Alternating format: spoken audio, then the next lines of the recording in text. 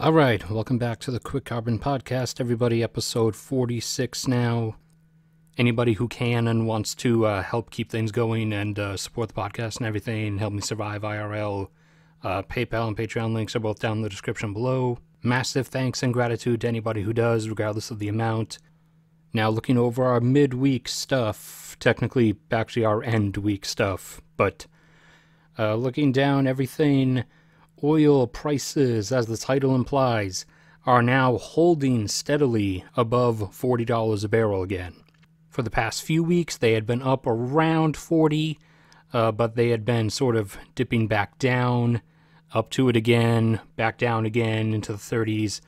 Now, over the course of this week, they have held steady over $40 per barrel, even almost touching 42 at one point, and as of this recording, they're at about 41. So I was actually expecting it to drop a bit because the market, in some heavy quotation marks, isn't actually all that smart.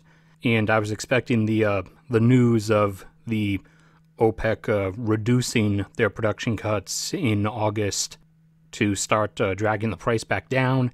But it seems the market was actually intelligent enough this time to realize that that reduction means nothing, because it's still going to leave the supply deficit between global production and global consumption at about 10 million barrels per day.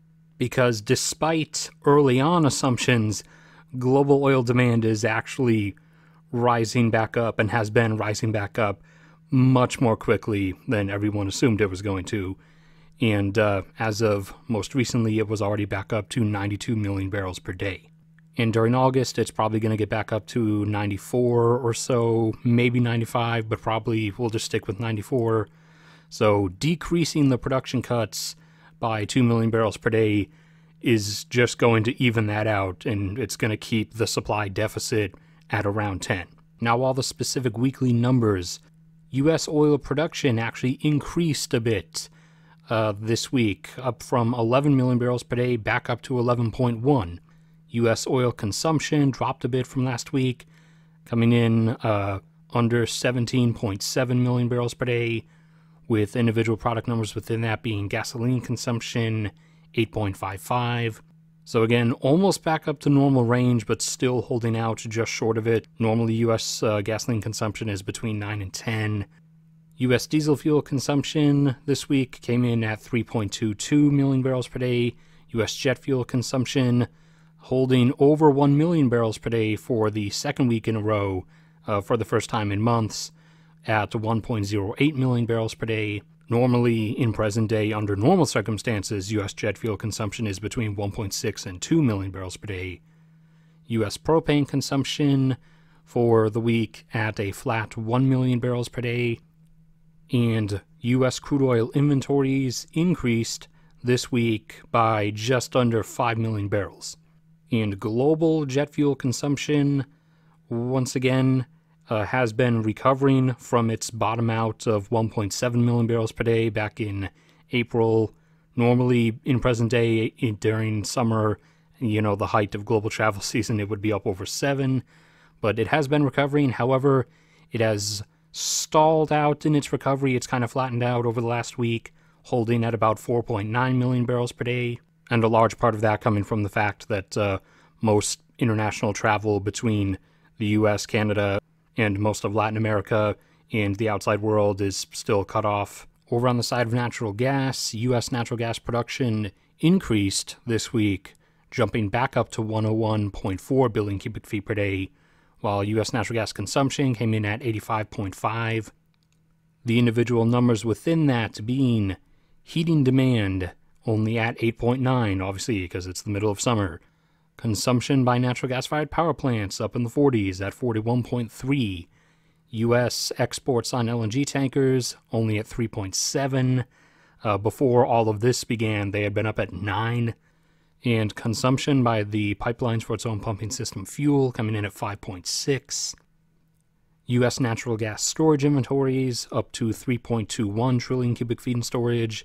Their increase has drastically slowed down as U.S. demand has been picking up because of the extreme summer heat, and as U.S. natural gas production has been on the decline since this year started, even before all of this began. And that 3.21 is compared to normally at this time of year, U.S. natural gas storage inventories would still be down at 2.78 trillion cubic feet in storage.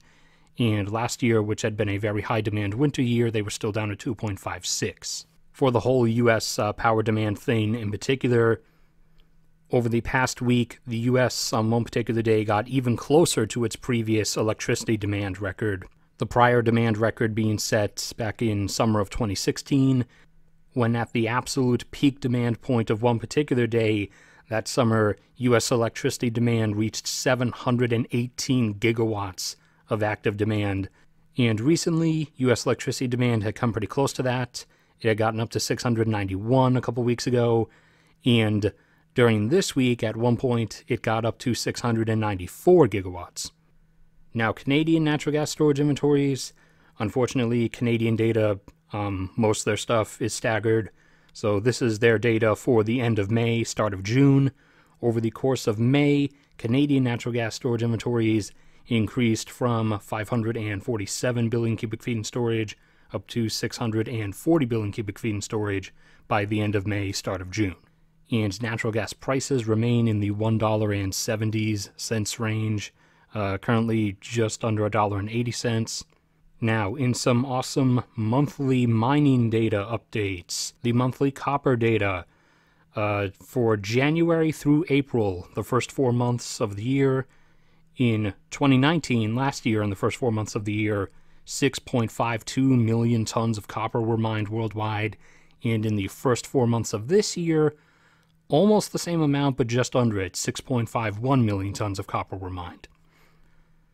So again, as we've been saying before, 2020 is looking like it's going to be a flat year for copper production. Not a peak for global copper production yet. That is going to be coming soon-ish, but that's most likely a bit over another decade away. Global copper inventories have resumed decreasing. They obviously swelled up a little bit over the course of everything that's been happening over the past several months as demand for a lot of things was down. They got up to 1.56 million tons in storage, and they've now dropped with this update down to 1.5. And copper prices, as of this recording, were at $2.87 per pound. Global lead production for the first 5 months of the year, January through May, last year, in the first 5 months, 1.53 million tons of lead were mined worldwide. And this year, in the first 5 months, only 1.45 million tons were mined. So lead is looking like it's going to continue its terminal decline. Global lead production peaked back in 2013. And global lead inventories got a boost, likely getting some massive bulk carrier shipments as they took a jump from 63,000 up to 87,000 tons in storage. And lead prices are currently, as of this recording, at right around $1,810 per ton. Global zinc production, also for the first 5 months of the year, January through May. Last year, 2019, in the first 5 months, 4.09 million tons of zinc were mined. And this year, in the first 5 months, only 3.86 million tons of zinc were mined. Global zinc production from zinc mines has started to get wobbly over the last few years. Not sure if this is potentially peak zinc. I don't think it would be yet. There's enough zinc for a few more years of growth at least. But it has been getting a bit wobbly over the last few years. For a lot of specific mining charts and mining trends and data for like all the different metals and minerals, we did a specific LON episode with the yearly MCS mining update data. I'll put a link to that in the corner. You can go listen to that if you want to. Global zinc inventories also took a jump up from 122,000 tons in storage up to 133. And zinc prices are currently a bit over $2,200 per ton. And the monthly aluminum mining data, the first 5 months of the year, January through May in 2019, in the first 5 months, about 54.5 million tons of aluminum were mined.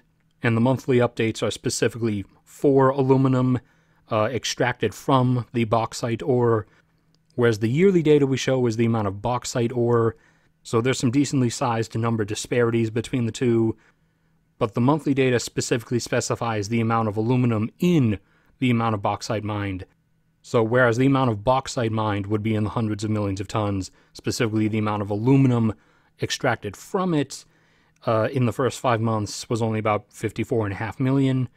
And this year, in the first 5 months, it was a bit lower at just under 54 million tons. And aluminum inventories decreased down to 1.65 million tons in storage, with aluminum prices right in the 1690s in terms of dollars per ton. And lastly, iron has been climbing recently. It got back into the triple digits and even kept going from 104 up to now $112 per ton, with the record highest it's ever been in the upper 100s. I believe it was in the 180s at one point. But that's it for this one. So thank you, everybody, for sticking around and listening.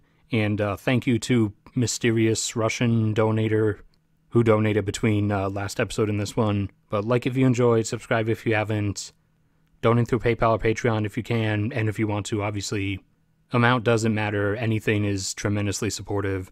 But no matter what happens to me anyways, may God bless you all, and I will see you all around next time.